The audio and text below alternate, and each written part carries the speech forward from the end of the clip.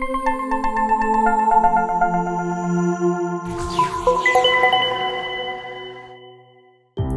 and welcome to the Palm Agent Training Series. In this video we're going to cover the new feature HomeLink. HomeLink works on the buyer's estimate program, also works on our seller's net sheet, and that's what I'm going to cover here today, the seller's net sheet. You can see I'm using an app called University Agent 1. That is one of our great title sponsors here in Texas.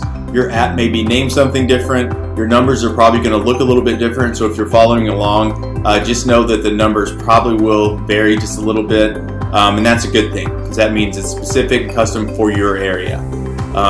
The first thing I'm going to do here on the seller's net sheet using HomeLink is put in a sales price. I'm going to put in $675,000. That may be a lot in your area. It may not be very much in your area. I'm just going to try to find something here in the middle just for this little explanation. The next thing I'm going to do is put in an address. You see here at the top it says add address and has a little location arrow. I'm going to tap on that and then tap in the field.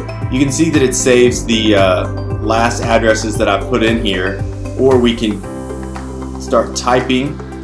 Oh, there we go. And it starts filling in addresses as we go. So when it finds the one, or when you find the one that you want, you can just tap on it. It's going to think for a second. It's pulling pulling information from the county records, and it's going to give us last year's taxes and also an estimation of the current loan balance. Last year's taxes, like I said, are pulled from county records, and those should be pretty accurate. It depends. Sometimes it pulls last year's taxes. If not everything is up to date with the county records, it may pull the year before, but usually those are pretty timely, so it should be last year's taxes. And also the current loan balance. We use the last loan on record, so if there's a second or a HELOC or anything kind of like that, that current loan balance may not be exactly what you're looking for. And if that's the case, just uncheck it and it'll just use the taxes. I'm going to go ahead and click loan balance. So we'll pull both of these things. So when I hit done, it's going to automatically put the property taxes in there and the loan balance. So we automatically go from not knowing the taxes and the loan balance to having a good idea of what those are for our estimation, or for our estimate. Now, we've just put in the sales price. We'll leave broker fee. There's all sorts of things. I can say they got a rate of 5.5 or whatever we like to do. Now, closing date. Let's say they're going to close sometime in mid-July. Okay?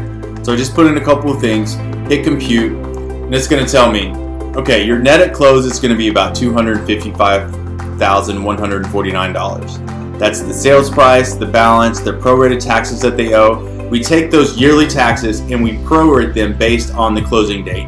Your proration in your areas is probably going to be different. They're different all over the country, and it's a good thing that we have this, because we're going to take those prorations, however it works, and use the closing date and put that in for you. In this case, it's almost $5,000 that they're going to have it due at closing.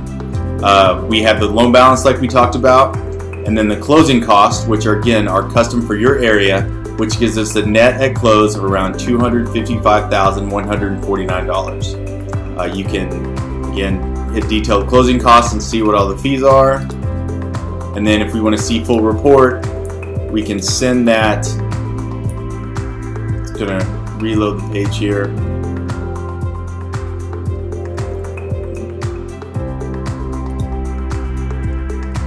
So now we can see what we can send out to our users, or our clients, excuse me.